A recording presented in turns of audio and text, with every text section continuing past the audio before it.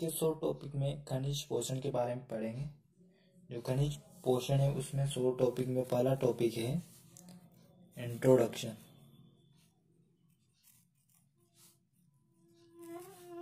पहला टॉपिक है इंट्रोडक्शन।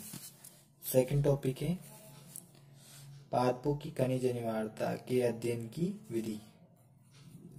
पादपों की खनिज अनिवार्यता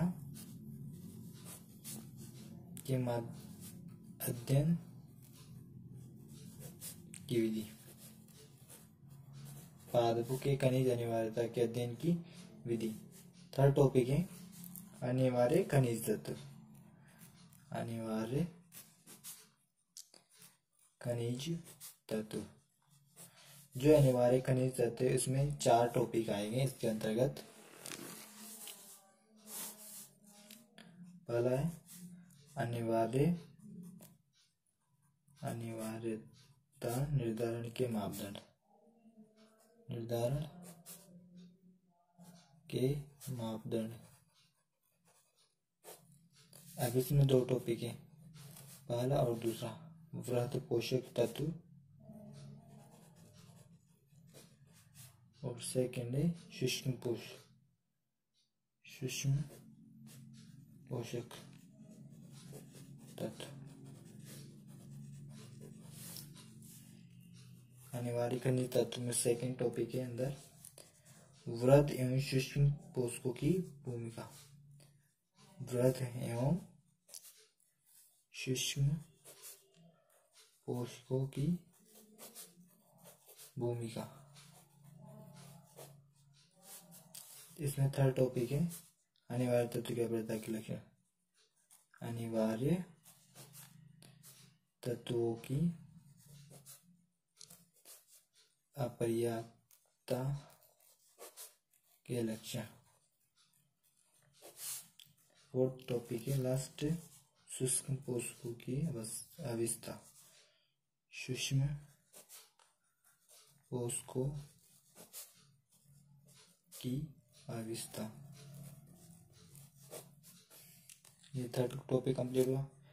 इसमें अगला टॉपिक है फोर्थ टॉपिक तत्वों के अवशोषण की क्रियाविधि। फोर्थ टॉपिक है तत्वों के अवशोषण की क्रियाविधि। पांचवा जो टॉपिक है विलियों का स्थानांतरण। विलियों का स्थानांतरण। अगला टॉपिक है छठा मृदा अनिवार्य तत्व। मृदा अनिवार्य तत्व के भंडार के रूप में। अब इसमें अगला टॉपिक आएगा सातवां नाइट्रोजन उपापचय। नाइट्रोजन उपापचय। अब इस नाइट्रोजन उपापचय में इसमें 2 भाग है। एक तो पहला नाइट्रोजन चक्र और दूसरा है जैविक नाइट्रोजन स्थिरीकरण। जैविक नाइट्रोजन स्थिरीकरण। इसमें 3 भाग है। जैविक नाइट्रोजन स्थिरीकरण में अंदर 3 टॉपिक आएंगे। पहला है सहजीवी जैविक नाइट्रोजन स्थिरीकरण। सेकंड आएगा ग्रंथि का निर्माण।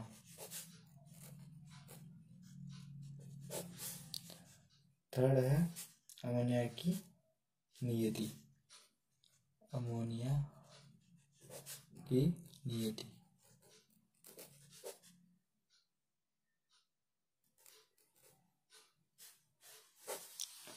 तो ये कंप्लीट हो। एक बार रिवाइज करते हैं। पहला इंट्रोडक्शन। सेकंड है पादपों की अनिवार्यता के अध्ययन की विधि। थर्ड टॉपिक है अनिवार्य खनिज तत्व। जो अनिवार्य खनिज तत्व इसमें 4 भाग है। अनिवार्य निर्धारण के मापदंड, वृहद एवं सूक्ष्म पोषकों की भूमिका, आने वाले तत्वों की अपर्याप्तता के लक्षण। सूक्ष्म पोषकों की अवस्था। और टॉपिक है तत्वों के अवशोषण की क्रियाविधि, वीडियो का स्थानांतरण, मृदा अनिवार्य तत्व के भंडार के रूप में। और 7वां टॉपिक है नाइट्रोजन उपापचय। जो नाइट्रोजन उपापचय दो प्रकार से, नाइट्रोजन जैव और जैविक स्थिरीकरण। जो जैविक नाइट्रोजन स्थिरीकरण है इसमें सहजीवी जैविक नाइट्रोजन स्थिरीकरण टॉपिक आएगा, ग्रंथि का टॉपिक आएगा, अमोनिया की स्थिति।